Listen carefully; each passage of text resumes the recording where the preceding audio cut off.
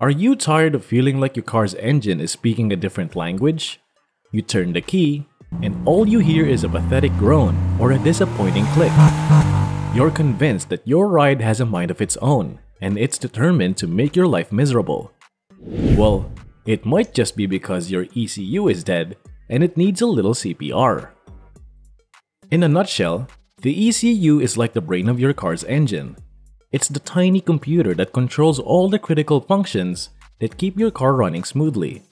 Without it, your car would be like a headless chicken, running around aimlessly without any sense of direction or purpose. So, why is the ECU so important?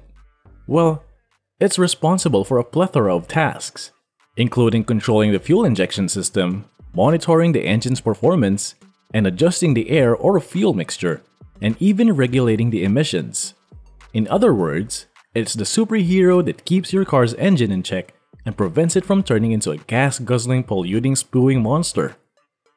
However, even superheroes have their kryptonite, and for the ECU, it's a bad case of malfunction. When your ECU goes on the fritz, it can cause a host of problems, including engine misfires, poor fuel efficiency, and worst of all, failure to start. If you're experiencing any of these symptoms, then it's time to do some ECU detective work. In this video, we'll show you how to diagnose a bad ECU and bring your car back to life. No defibrillator required. We'll guide you through the steps you need to take to determine if your ECU is the culprit behind your engine problems. We'll also provide you with essential tips and tricks to get your car running like new. So, if you're tired of feeling like your car is running on fumes, join us as we uncover the secrets of a bad ECU and learn how to revive your car's engine. By the end of this video, you'll be able to diagnose a bad ECU like a pro and impress your friends with your newfound automotive knowledge. Trust us, your car will thank you for it. Alright, let's dive into the nitty-gritty of preparing for the diagnosis. As we mentioned earlier, the ECU is responsible for controlling many aspects of your vehicle's engine, from fuel injection to emissions control. So, diagnosing a bad ECU requires some technical know-how and a few essential tools. First up, let's talk about the multimeter. This handy device is essentially an electronic measuring tool that can measure voltage, resistance, and current. It's a crucial tool for testing the inputs and outputs of the ECU, allowing you to identify any problems that might be affecting the engine's performance. Imagine it as a stethoscope for the engine of your automobile. It can assist you in identifying the problem's root cause. Next, we have the wiring diagrams.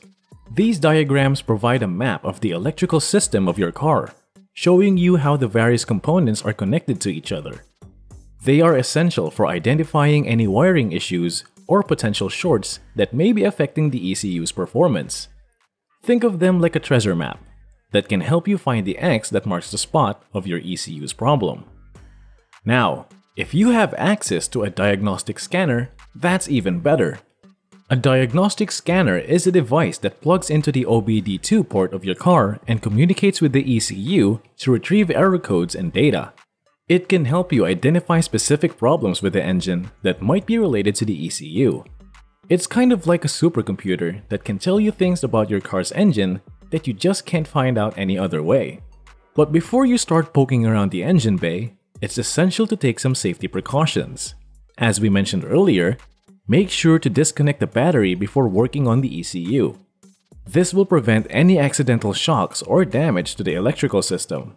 Also, be sure to wear protective gloves and eyewear to protect yourself from any potential debris or electrical hazards.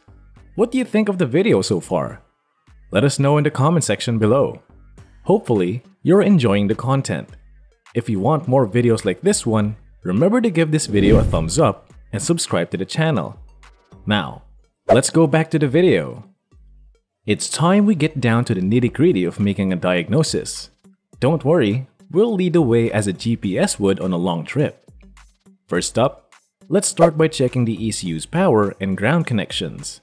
This is important because the ECU isn't getting enough power or the ground connection is faulty. It won't be able to communicate with your car's other systems. Consider it like a phone without a charger or a signal. you won't be able to use it. So, how do you check these connections? Well, you'll need to consult your car's wiring diagrams to identify the specific power and ground connections for your ECU. Once you've found them, you can use your trusty multimeter to test them for voltage and continuity. If you find any issues with these connections, you may need to repair or replace them. Next, it's time to test the ECU's inputs and outputs. This involves checking the signals that the ECU is receiving from various sensors and components, as well as the signals it's sending out to control those components. Again, your wiring diagrams will be your trusty sidekick in identifying these inputs and outputs. Once you've identified them, you can use your multimeter to test them for voltage and continuity. If you find any issues with these signals, it could be a sign of a faulty ECU. However, it's also possible that the problem could be with the sensor or component itself. So you may need to do some further testing to pinpoint the issue. Finally, if all else fails, it may be time to check the ECU's internal components. This involves opening up the ECU and examining the capacitors, resistors, and other components for any signs of damage or wear. This step requires some technical know-how, so if you're not comfortable with it, it's best to leave it to the professionals. In summary, diagnosing a bad ECU involves checking the power and ground connections, testing the inputs and outputs, and potentially examining the internal components. It can be a tricky process, but with the right tools and knowledge, you'll be able to identify and fix any issues with your car's ECU. And who knows, maybe your newfound technical prowess will earn you some bragging rights among your car-obsessed friends. Well folks, we've reached the end of our journey through the world of ECU diagnosis. We've learned a lot today, from the importance of checking power and ground connections to the thrill of exploring the inner workings of an ECU. But most importantly, we've learned the proper diagnosis can save you a lot of money in the long run. Sure, it may be easier to just replace the whole ECU and call it a day, but that can cost you a pretty penny. By taking the time to diagnose and fix the specific issue, you'll be saving yourself a lot of money and headaches down the road. So, if you found this video helpful, don't be afraid to hit that like button, leave a comment, and share it with your fellow car enthusiasts.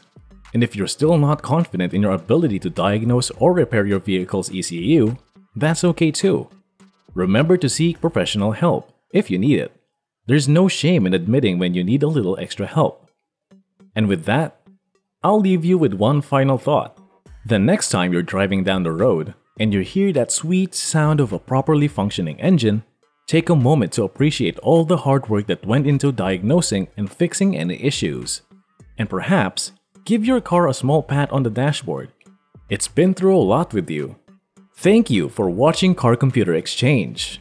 And we'll see you in the next one.